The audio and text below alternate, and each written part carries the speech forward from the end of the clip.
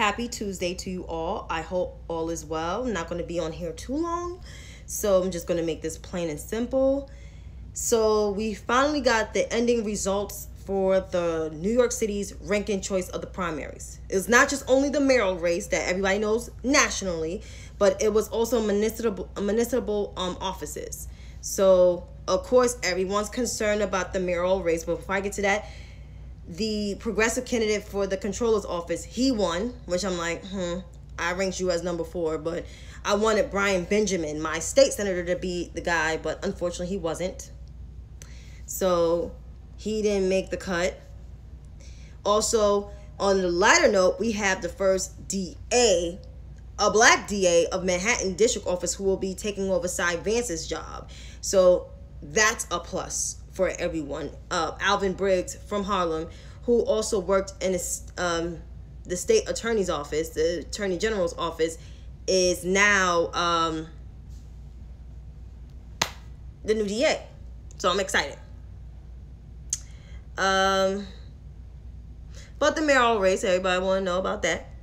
So hello to everyone that's on here. So everyone wants to know, I said it from March, like late March, early April, from the way things were running on the ground here in New York City, that BK's borough president, Eric Adams, was going to win the race.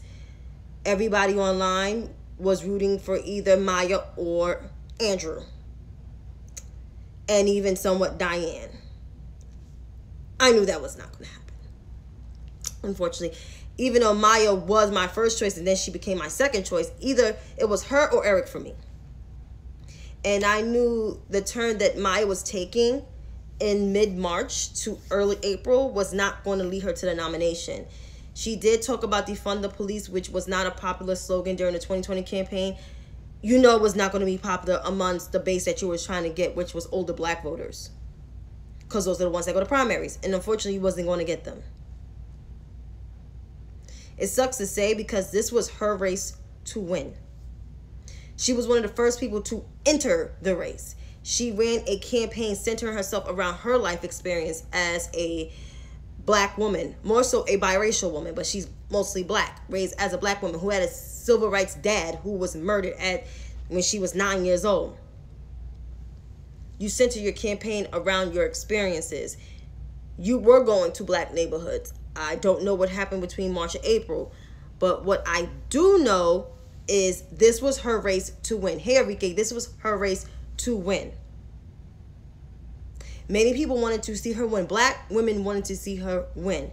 The problem was she started catering to leftists, white leftists. They're not people that go to primaries that often. It's more so older black folks. People like my mom's age, who is like over 65. People that's church mother's age, 70, 80, even some 90-year-olds that still live in New York. They go to primaries. They bring people with them. They register people to vote. Half of them work at the polls. And what I've been hearing on the ground, I've been hearing a lot of Eric Adams, then Maya Wiley. I didn't hear too much of Catherine Garcia amongst older black folks because Catherine didn't bring her ass to the black community. I knew Catherine was going to win. I'm surprised that Catherine even was at the top level. And the only reason why she got up there was because of older black folks. And here was the another problem in the Wiley campaign. There were a lot of Elizabeth Warren alumni that worked for her campaign. That's not a winning strategy in New York City. She should have had the playbook from the Biden team, as someone said on here. She didn't take that route. I understand you're a progressive, but at the same time, you have to cater to the people that shows up to the polls, that deliver for the Democratic Party. And that's older black folks. And Maya lost her way on that towards the ending of the campaign. Hi, Kay. How are you? And trust me, I love Maya, and I still like Maya to this day. I love her as a commentator. I even liked her when she ran her campaign. To me, her and Eric ran one of the most effective campaigns out of all the candidates there. They did. They did. However, I didn't like the people that also worked for the Wiley campaign either, because some of them were anti-democratic establishment, which is the key term of older black voters. Those are the people you need to show up for you. Those are the people that save democracy for us time and time and time again. They warned us in 2016. They warned us in 2018. They warned us last year. And they're going to keep warning us until it's their time to go to the kingdom. And you know what the kingdom stands for. So, yeah. So, I hope Maya does run for office still in New York. If it's not in the city or in the state. I pray that Mr. Cuomo will retire next year. I pray that AG was going to run for governor. And I hope Maya runs for attorney general, because she'll be a better lawyer for the state. I can see that happening because she's still young. Her time is still not over yet to be in public office again. It's just so sad she worked for a horrible administration, her and Catherine. I mean, if they had to run for mayor, you can tell that the de Blasio administration was very toxic. It was a toxic work environment. Read your comments. I knew Eric was destined to be mayor, having met him when he was a detective. And also, he was one of the city officials that actually handed out masks during COVID-19, during the peak of COVID. Where was the mayor? Where was the public advocate? I have no idea. And I voted for the public advocate again because there was no great candidate for public advocate. But this man better be doing right by people, because trust me, he will have a problem on his hands. You think this time will be bad? It will be worse than what it was before. But Eric did ran a cohesive campaign. Eric went to Black and Latino neighborhoods. He even went to some projects, some housing projects, and was not scared to go. Like Catherine was. Or Andrew.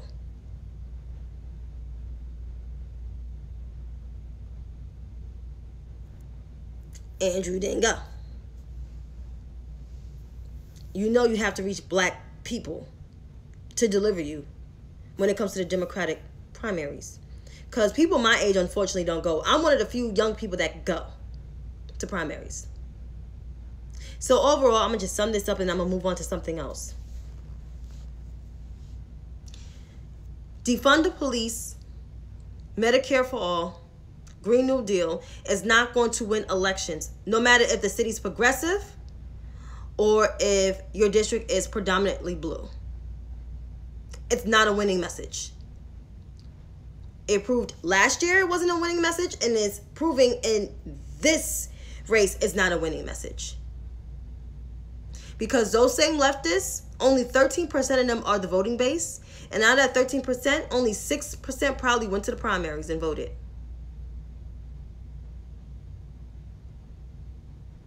And it's the truth. At the end of the day, who goes to primaries? Older black folks.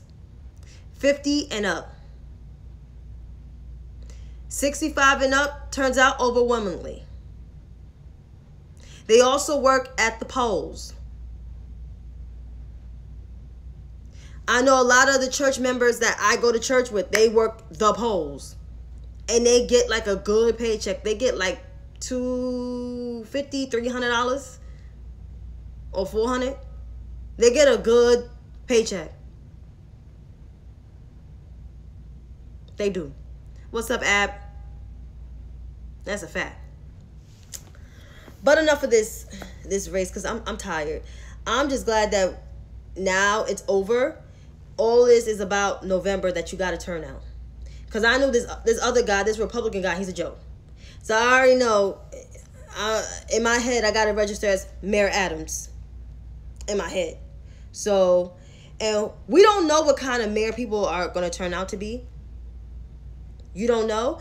I thought de Blasio was going to be the best thing that happened. No, de Blasio ended up being a shit show. If your approval rating is worse than the governor who got problems, then that's bad. All those whites facing police unions that failed to support Adams are going to go through some things. Oh, for sure. I have a feeling about the SBA, which is the biggest police union here in New York. It's like the biggest. They're not going to endorse him. They're going to give him problems. They're going to treat him like shit. So all those people saying he's a cop and everything, he was a cop. Yes, but doesn't mean all cops get along. Because there's racism in police departments and unions, especially SBA, one of the most racist police unions in the country.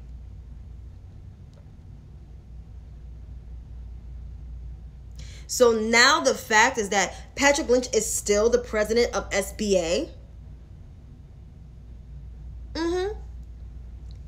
And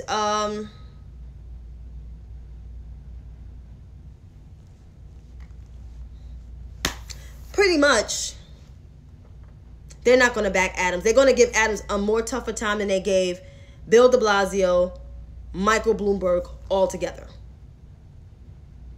Because one, he's black, and two, there will be some reforms. And a lot of these white police officers have problems with black people.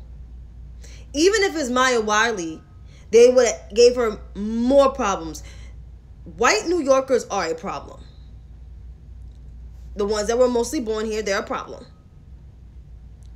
So I don't know how this is going to turn out, but anybody black in power, no matter if it's a man or a woman, whether we like them or not, you got to worry about the white New Yorkers who still have their racism.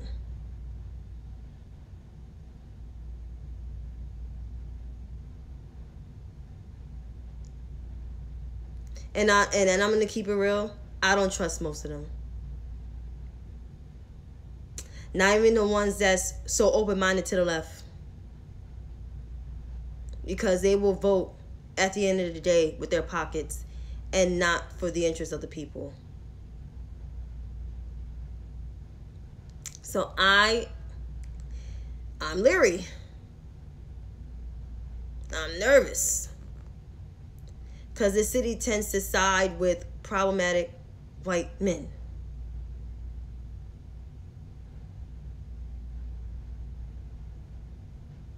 They do. But enough of this monologue because I'm tired. I don't want to be on and off about it because I said I didn't want to talk about this too much. And that's another thing. And let me just say to all the folks that's not from New York, I got to address this because I'm seeing a lot of comments on Twitter. Let me just tell y'all something. Your faves didn't win.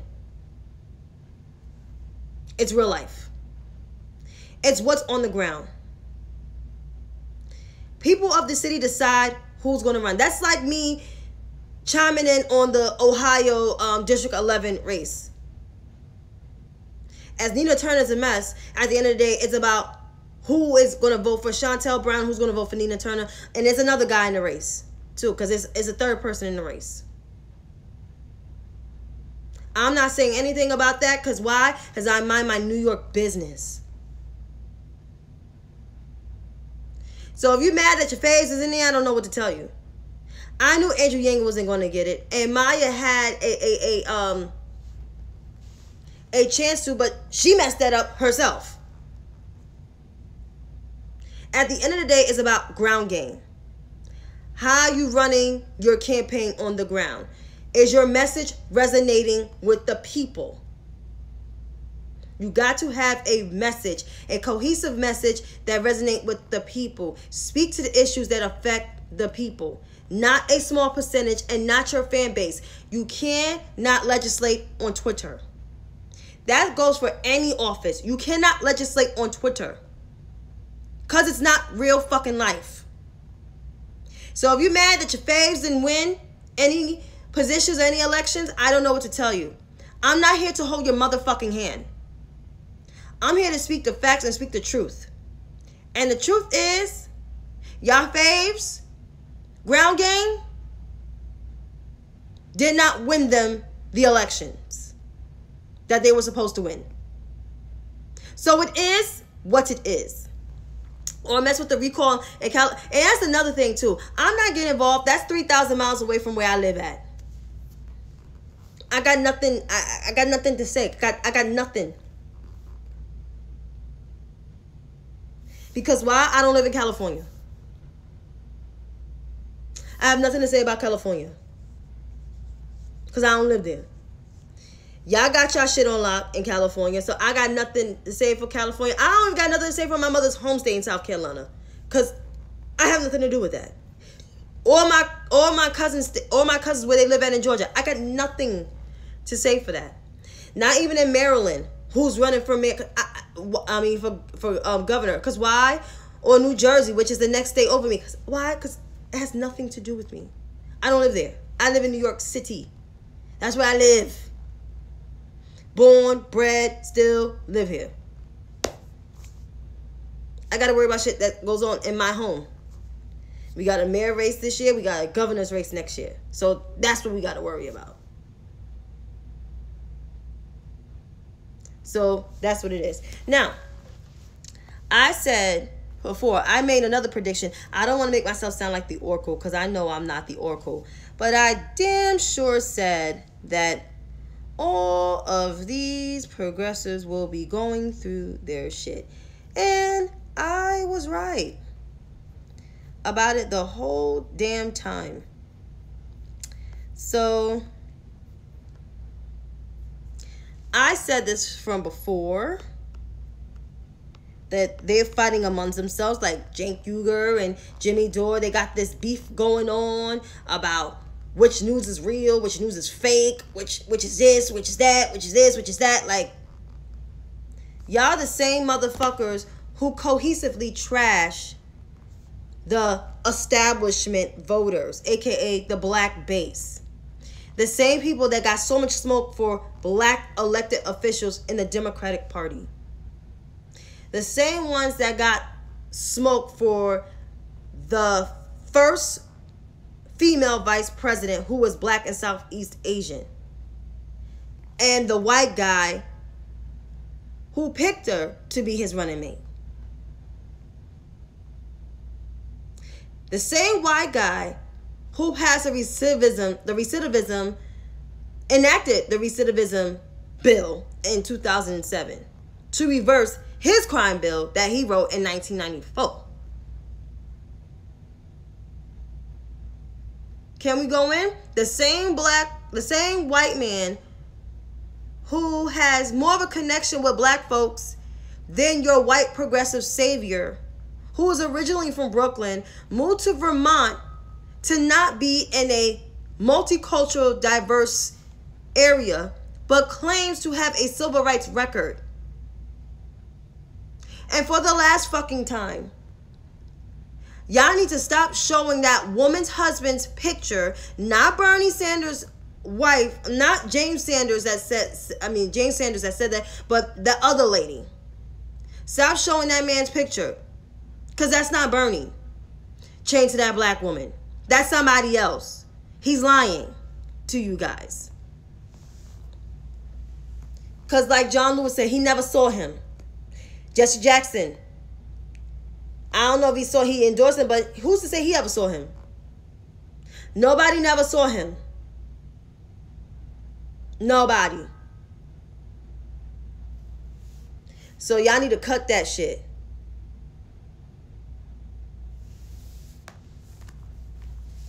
But they fighting amongst themselves. Rihanna Gray, she's going through it because I said Rihanna Gray and her unwashed bro socialist ilk criticized the hashtag 1619 project just like the white people on the far left. The far right. But I guess Howard University saw it differently than them. So I wonder who feels stupid now. Brianna Joy Gray, because as she's criticizing the 1619 Project and critical race theory as of yesterday, Howard University is proud to announce Nikole Hannah-Jones and Ta-Nehisi Coates will join the HU family to help educate the next generation of Black journalists. The appointments are supported by nearly $20 million donated by their donors. And I have a picture of the vice president laughing with a mic on because it's funny. You're the same person who criticized successful Black women. You went after the then presidential candidate, now vice president, Black elected congressional officials, Joy Reid, now Nikole Hannah-Jones. Who else Black you gonna go after? Seems like Brianna Gray has a problem with her own race. Her misogynoir is showing, and it's disgusting. No wonder why her ass is still unemployed. Nikole Hannah-Jones is a Pulitzer Prize winning journalist. Something that Brianna will not achieve as long as she's nasty as hell. She's a Twitter troll. She is a certified Twitter troll, along with non-blue checks like Ryan Knight, like Nick the Fred Hampton socialist. Still can't get over why he called himself the Fred Hampton socialist. Like, if I was Fred Hampton's family member, I would slap the shit out of him and using his name and his legacy like that. But anyhow, you got a problem with successful Black women. I don't know what it is. But then again, she's not connected to Black culture because she doesn't talk about verses. Okay? Everybody that's Black, whether you're on the left or right, you're talking about verses. Unless you're Candace Owens and Brianna Gray. They're not for the culture. And as for her co-host, of course he went ghost because he's a whole entire predator. A child sexual predator. Listen, I predicted this back in April. 3 to 6 months, that podcast will be no longer. It's July. Where is Mr. Texas, aka Justin Cass? Where is he? Anybody know? Where he at?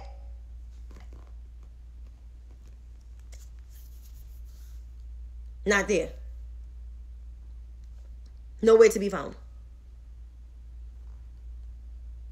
So that podcast is surviving by, I guess, the string of the same guests. So now they're coming after critical race theory. Just like the people on the far right. Not a way to keep your podcast thriving. Like I said, polish that resume. Indeed, Idealist. Mossack.com is not that good, but Idealist, Indeed, those are good websites. Like I said, she was a better person. She would have had a job at CNN or MSNBC or even Fox or Sirius XM, but you don't because you're just nasty and you have a nasty personality, and that's why nobody's not defending you. Until then, boo, good luck in life. I don't know if she's ever going to be looked at on LinkedIn. Who knows? And then you have this guy named Matt. Can't pronounce his last name, but Matt felt the need to come for me back in April or May when he put out an article with the Gray Zone, which I don't even know what the Gray Zone is. I guess it's some far leftist propagandist journalism website, whatever it is. But he had the nerve to mention my name at the time and mention my other good bro's name at the time. But I found it joyful because I got this mention. I got it in my mentions and I was like, ooh, nice. So I said this. Matt is going through some things because of his own stupidity. Trust me, this is not his first offense. Because according to Gmail, we suspended your channel for non-compliance with our partner programs. This may include community guidelines, violations, and copyrights. They removed his video. Our team has reviewed your content, and unfortunately, we think it violates our violent criminal organizations policies. We remove the following content from YouTube video. Him.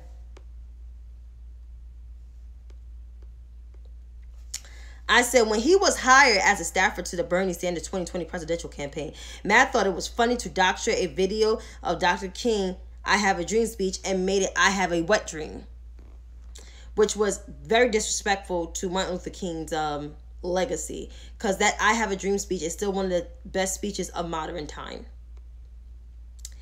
In addition to him doctoring a video of Dr. King, he pretended to be a volunteer for the Biden 2020 campaign by spreading lies about then candidate Joe Biden having dementia and that he's running for U.S. Senate during the 2020 Democratic presidential primaries. First of all, that video that was doctored, he was then candidate Joe Biden was talking about his time when he said, when I ran for Senate, I always said this in my speech when I ran for Senate. Now that I'm running for president. Didn't catch that. Doctor that video. And due to him spreading misinformation about Joe Biden, Matt was cut off. Quote unquote, cut off. But then that did not stop Matt. 1 year later, he decided to write an article depicting me and other black supporters of Kamala Harris as toxic. So I'm just going to open up the article, because I'm just going to read a little bit of part of this, where it mentions my name, and I guess he has it here. He mentioned other folks' name, but I'm going to go to the part where he mentions my name, because he felt like he was so bold enough to mention my name like no tomorrow.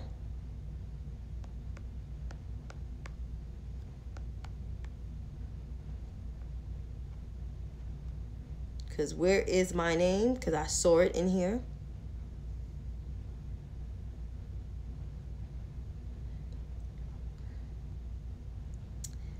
So here it is. The LA Times reported that Kay Hiver, Shantae Berry, denied making threats when she tweeted a list of Harris critics who may go through some things pretty soon. However, in a video published on Twitter, the paper other Kay Hive source threatened everyone on Shantae's list.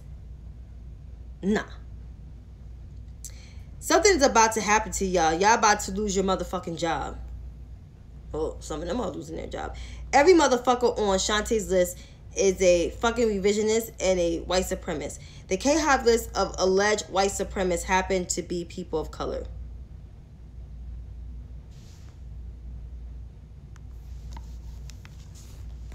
I think my list included only 2 people of color.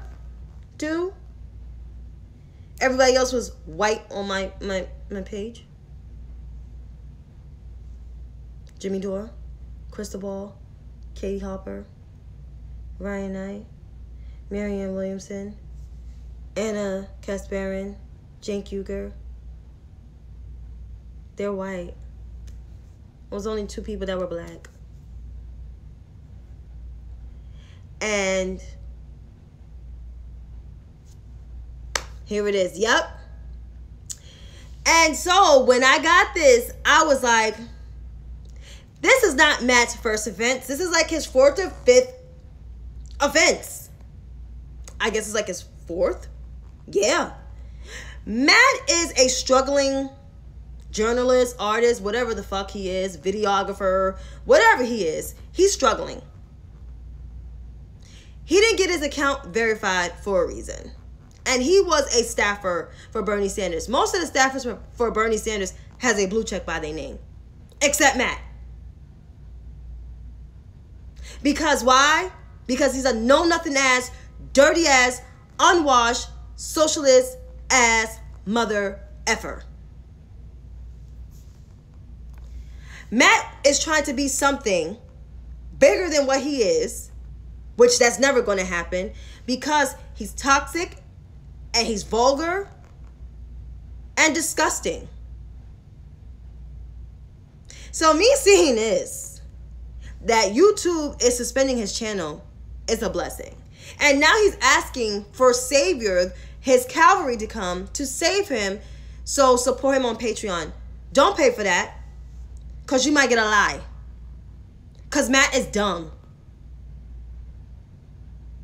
The intelligence is not up there. So my suggestion to Matt, it's time to grow up. It's time to get a real job. It's time to wash up, like wash your face, wash your underarms. It's time. And get a real job, because nobody is not looking for a person like you in this industry. Because why? Because you have a track record on bastardizing on great historical moments in history, like fucking up the I Have a Dream speech. You will always be remembered for that, and spreading misinformation about then candidate, now President Joe Biden, that he has dementia. Nobody ain't fucking with you. So Matt, clean up and get a job. And as to all of these so-called grifting ass progressives,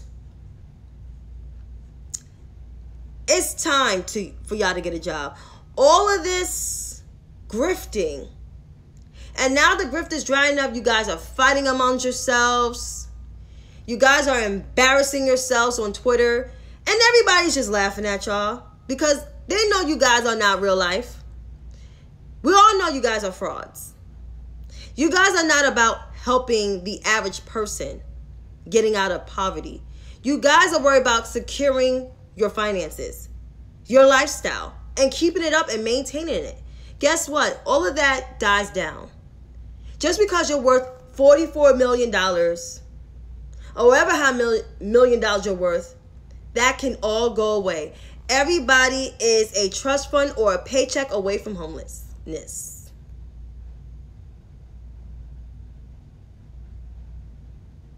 You guys are. And I can see your grift is drying up. It's drying up already, and we're only in July. But I said this in April, you guys, or no, March, that you guys going to be going through some things. 3 to 6 months. It's already the 4th month for most of you guys. You guys have lost jobs. Your ratings are going down. You're losing subscribers from Patreon left to right. You're losing followers. September, October, or probably the next election, you guys be done. I don't know if you guys will pop up during the midterms next year, but I highly doubt it too, because then people will be over y'all already. Because you guys are not about the real progressive movement. Come on, you want to force the vote on congressional folks to cater to y'all? At the end of the day, their constituents are mostly black people. Those are the ones who put them in there. But it's comical for y'all to keep fighting online. And I'm going to keep laughing and keep saying y'all going through things. Oh my God. It's hilarious. And as for me, I don't want a Patreon account. I know that everybody keeps telling me that, Enrique, but I do this because I like the interaction with people. I like to do it for free because I actually want a real job. This is like a side hustle. Maybe sometime when I'm like 40 or 50, I would like to get paid for it. But I don't need to steal people's money. Especially this time around, people are still trying to get back on their feet. It's very hard for people. But thank you for the suggestion. But that's just not my thing. I like to read y'all comments and interact with you guys. That's what I like to do. Yeah, they tearing each other apart and half of them being censored. Some of their channels was being suspended. Permanently suspended. Yep, canceling each other out. Calling people, you know, grifters, even though they're grifting themselves because they trying to keep up their $1 million home. Hint, hint, hint. What you call it? Jimmy Dore. So, yeah.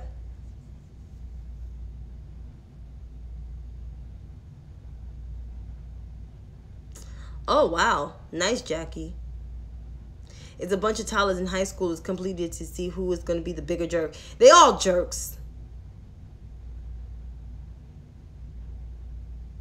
Oh, thank you. Thank you, Enrique. I appreciate it. I'm also on Twitter, too. But I am going to get ready go to bed. Oh, yeah. Because I'm tired. And I got an interview tomorrow. So I will see you guys tomorrow. Check me out on Twitter Space because I'll probably be on Twitter Space tomorrow. And until then, you guys have a good night. Peace.